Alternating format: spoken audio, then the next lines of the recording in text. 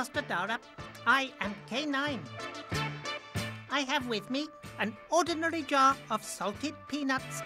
I wish to know, what role did peanuts like these play in the launch of the Mars rover Curiosity? Answer well, Master. Here is the answer, Master Dara.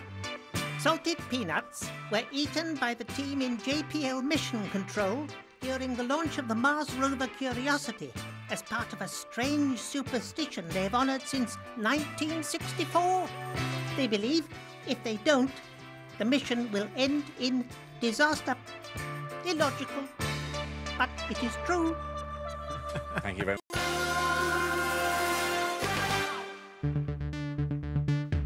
Hello, Master Dara. I am K9. I am not the first non-human intelligence to have journeyed into space. Which of the following creatures were amongst the very first travellers to voyage around your moon? Monkeys, dogs, cats, rats, rabbits, or tortoises? Please choose wisely, Master Dara. So which one of those? Here is the answer, Master Dara. Two of the first Earth creatures to travel beyond the dark side of your moon were a pair of Russian steppe tortoises. They made the journey on September the 18th, 1968. As you might say, that's one small step for mankind, one giant leap for a tortoise. Until tomorrow, Master. Farewell.